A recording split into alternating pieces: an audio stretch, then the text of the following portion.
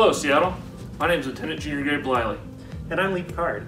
We work at the Fleet Numerical Meteorology and Oceanography Center, or FNMOC, the DoD's premier weather and ocean modeling facility. Today, we're going to talk about how density affects the weather and the oceans. Density is basically how heavy something is compared to how big it is. So in our first experiment, we're going to show how the density of water can change based on its salinity, or how salty it is. And for this experiment, we're going to need some salty water. And also, some fresh water. And we're going to need 2 golf balls. Hold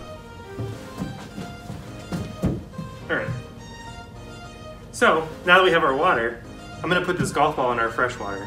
What do we think is going to happen?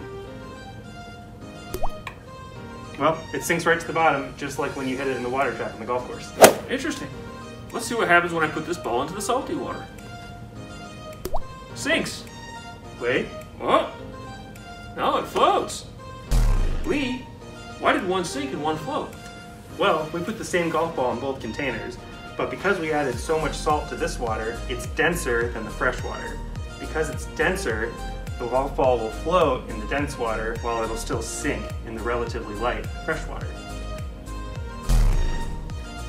Lee, what other density experiments can we do?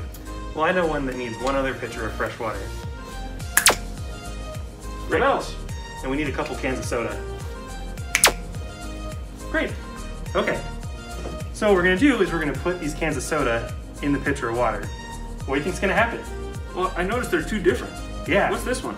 This is just a regular full sugar soda. And when I put it in, it sinks right to the bottom. Interesting. Yeah. How about that one? Well, let's try this one in too. Floats. Interesting. And that's a diet soda. So what's the difference? Got the same jug of water, but the sodas have different amounts of sugar in them. In this case, the regular soda is so much denser than the diet soda that this one sinks, while that one floats. Well, kids, that's it from Fleet Numerical. Thanks for watching.